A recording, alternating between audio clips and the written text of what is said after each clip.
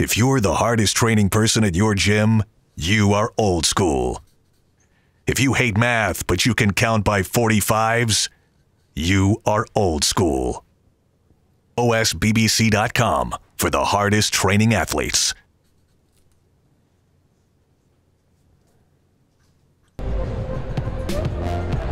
Hey guys, we're super excited to be here at the LA Fit Expo. It's our third year in a row. And what we're going to be doing today is we're going to be launching the Tasty Pastry. It's a low-carb Pop-Tart. It's got 3 to 4 grams of net carbs. And we love this show. This is our best place to be in LA.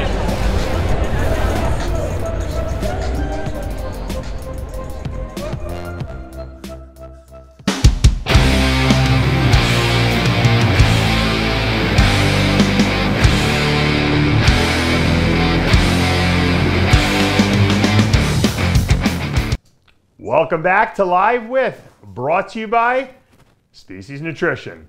I'm Dave Palumbo, and today's guest is our IFBB New York Pro runner-up, Justin Rodriguez, who's getting ready for the upcoming Chicago Pro in less than 2 weeks now. Welcome to the show. Hi, Dave. Thank you for the opportunity. Working hard by here. Yeah, you know, a lot of people thought that you were the rightful winner of the New York Pro. They thought that you should have been the guy with his hand raised up in the air. How do you feel about that? Oh, I feel great. Me and my coach make a great job. It was a great year, but you know, maybe next time I take that trophy. Yeah. How long you been working with Justin now? With my coach? Yeah, how long? He can answer. 2 years. 2 years? How'd you guys meet? When Alexis won 2018 Tampa Pro, I talked to Alexis. I want to work with you, coach, because it's perfect for the condition. I need to be the condition guy. I need to be better in the condition. Yeah.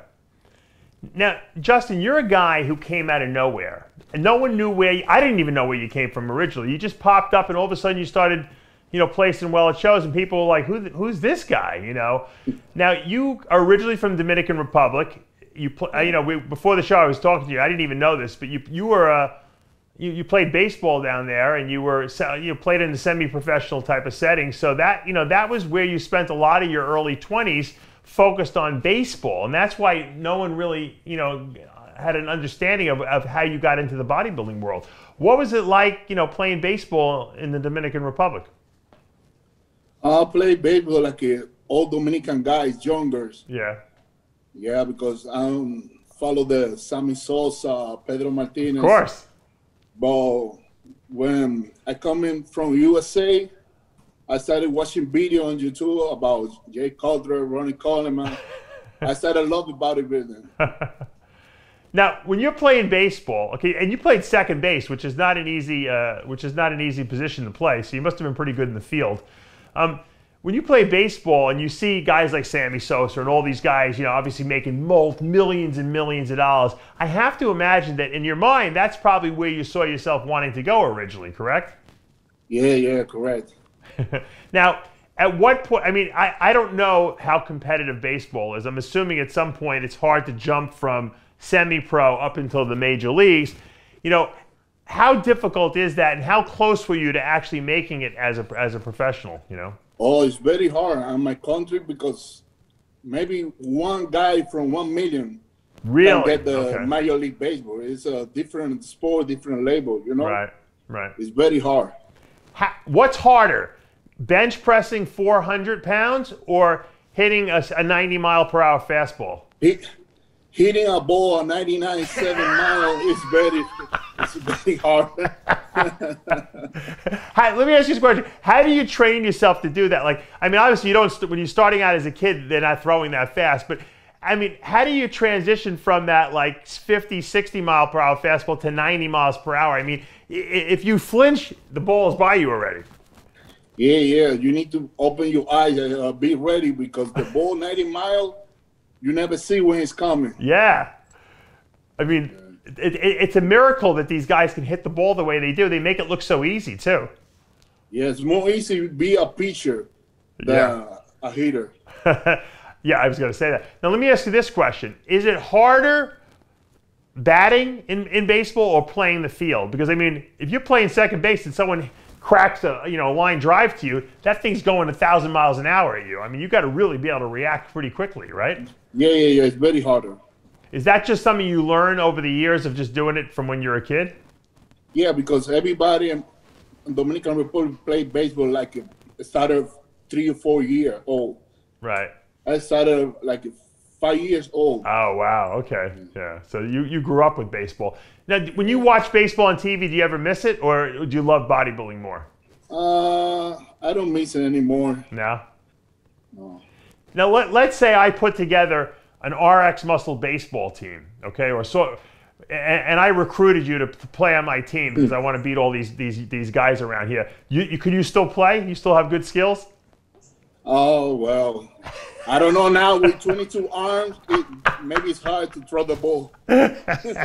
You probably still are amazing. All right, let's talk bodybuilding. New York Pro this year. You showed up finally. Finally, I've been saying this for the last year or two. I said, if Justin ever shows up in shape, people better watch out because he's going to be super dangerous. Chris Aceto was right there in the stands. He felt you should have won that show. A lot of people felt you had the best conditioning on stage. This was the best look you had brought to the stage ever. Was it satisfying for you to finally show up at your best? Yeah, of course. That was my best. And this guy helped me a lot. He improved a lot of my condition because every year everybody wants to see Justin in better condition, you know? What did you do differently with Justin this time around that got him in such good shape?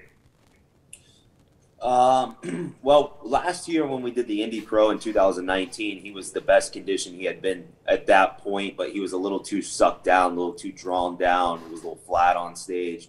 That was our first prep together. So what we did this time, actually, believe it or not, we were aiming originally for the Chicago Pro coming up here in a week and a half. Right. And he decided 4 weeks out from the New York Pro he wanted to do it. So we were very out of shape at that point. But I said, all right, 4 weeks, we're going to have to suffer big time. He suffered immensely for 2 weeks at least. 40 grams of carbs, sometimes 3 sessions of cardio. Wow. And then by about 8 days out, we were able to kind of rein it in, slow it down, fill him up slowly. It's just, learning his body over time. Sure. I've learned how to feed him. I've learned how to manipulate things with him that his body requires rather than other people.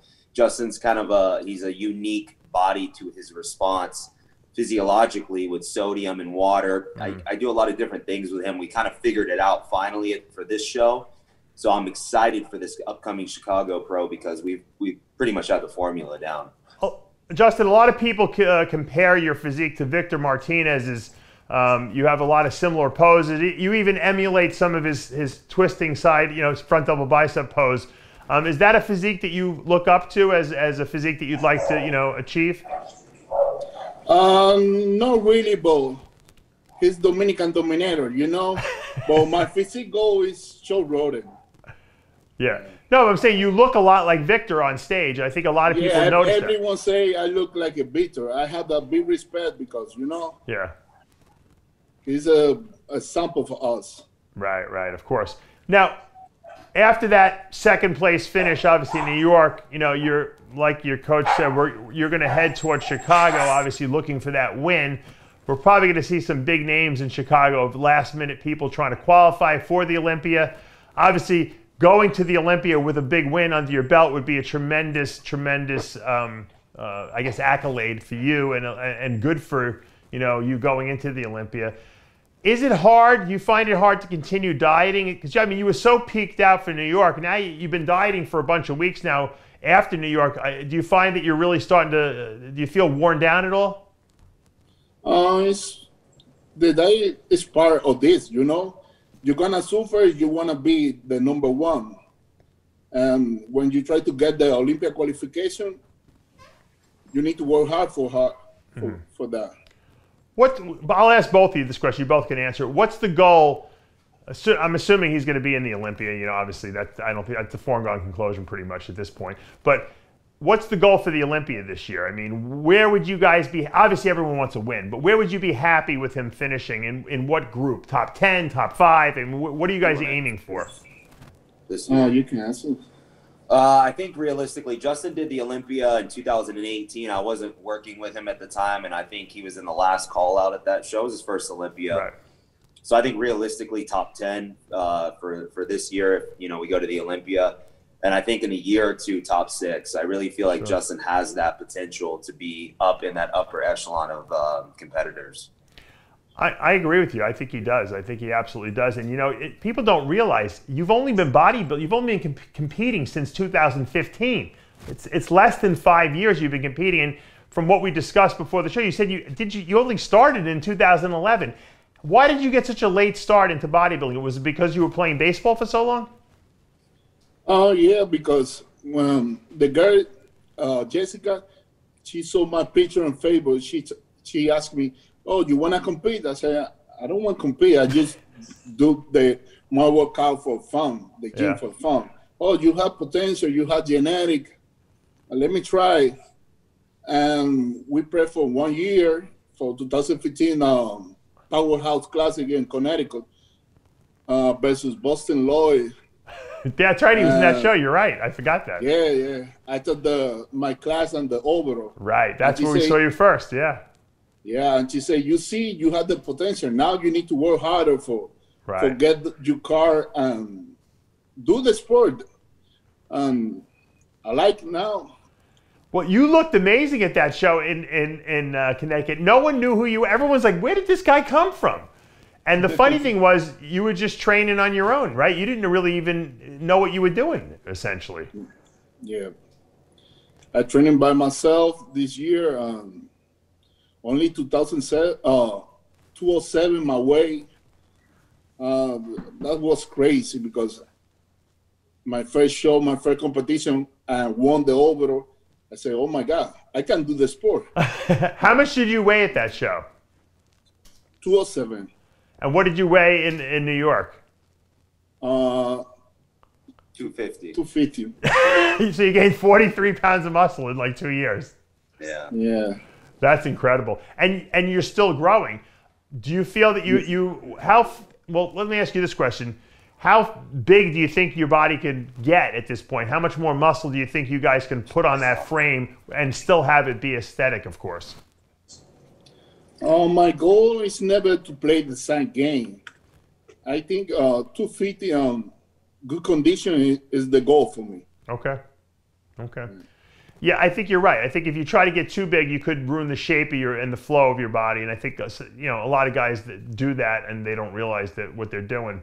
But where do you think I know no one likes to point out their weaknesses, but what body parts are you still working hard on? I know you've brought up a lot of body parts since last year. What still doesn't make you happy when you look at pictures of yourself? Oh, we're working harder on my legs. Okay. Yeah. Why do you think? What's with legs? Why is legs a weaker body part for you just by nature, or is it you think you weren't training them correctly for a long time? Because I started training leg heavy late on this sport, you know? Okay, all right. Yeah. All right, well, you seem to have all the genetic potential to gain muscle and to do what you need to do. And when you take a step back and you look at the sport as a whole, obviously this is something that you're passionate about, you love the sport, you want to make a living from the sport.